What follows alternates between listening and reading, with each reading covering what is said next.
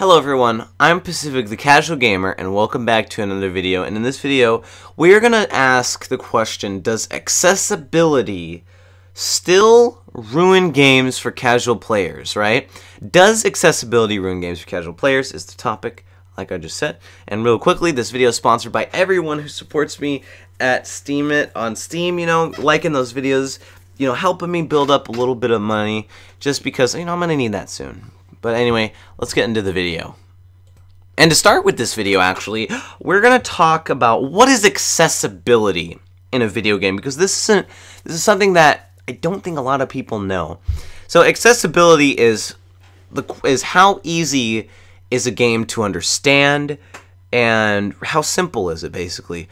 A good example of a game that is not accessible is Civilization.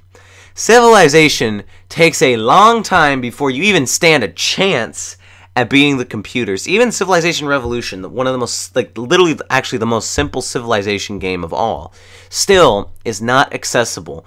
Then you get to the other spectrum of Call of Duty WW2, which is extremely accessible. Any Call of Duty game is accessible. Even the jump pack ones, they're very simple, still accessible. So I am a casual gamer, right? And that doesn't mean I am low skill and dumb when it comes to video games. I'm actually a very experienced first-person shooter gamer. Pretty much any first-person shooter game that, maybe movement, like up and down jumping, like Halo or some of the jetpack Call of Duties, maybe that throws me off a little bit. But generally, I'm not going to suck at a shooter game.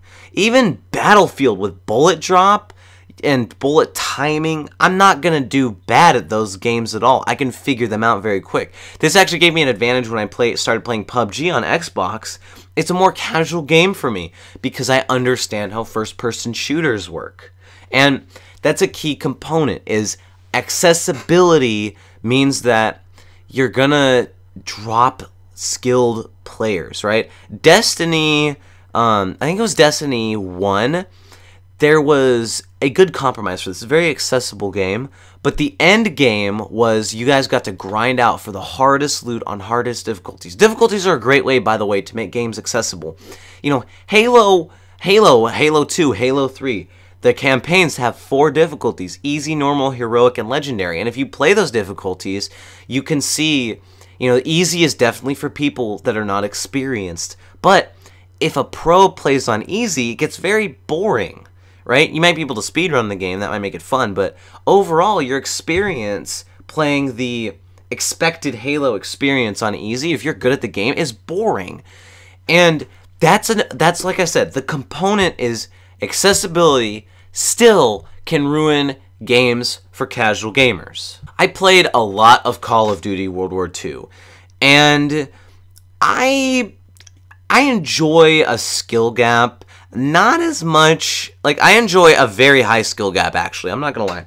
Because what I do is, even though I'm a casual gamer, is if a game's fun, I will still play it, even if new games come out. Think of Rainbow Six Siege. A lot of people still play that game, by the way, though, because it's Rainbow Six Siege, but, Rainbow Six Siege is still fun to me. I still play, I don't play Halo 4 and 5 because I don't like those games, but Halo Reach multiplayer, I'll still turn on Halo Reach. I'll still turn on Call of Duty Modern Warfare 2. If my 360 is hooked up to the internet, I'll turn it on, right?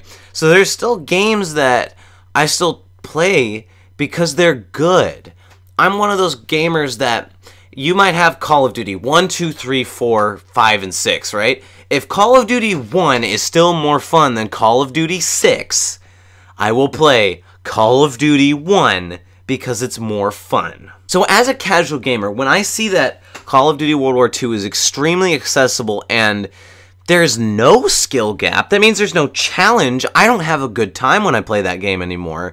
Maybe up to first prestige. I played up to first prestige. I'm at 6th prestige or something like that.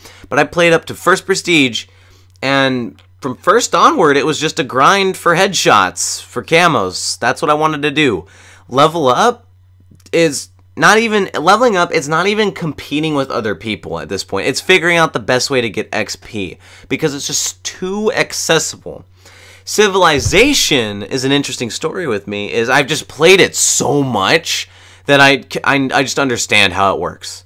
All right, oh yeah, like I would be a horrible teacher for Civilization because I would just right off the bat be like, so you always want to build this building, this building, this building. You know, I have a system, and I developed that system because I don't like to play Civilization 24/7.